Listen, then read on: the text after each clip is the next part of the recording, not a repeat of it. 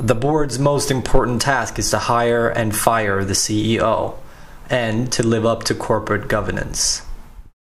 The board is elected by the shareholders to direct the company so it capitalizes on its full potential.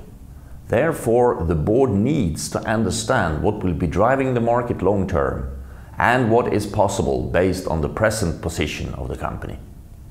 With an advanced understanding in the board, they can determine and clarify what is the longest term task for the CEO to take the company from where it is today to the desired future position.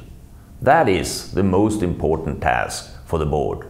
Because how could we know that we're choosing the right CEO if we don't understand the scope of the task? Many boards spend most of their time dealing with corporate governance. However, we must realize that corporate governance is merely a hygiene factor, and directing a company is something else. If boards do not significantly contribute to the strategic development of a company, we must conclude that the board has abdicated and gone from being a board of directors to becoming a board of controllers, leaving management alone to direct the company.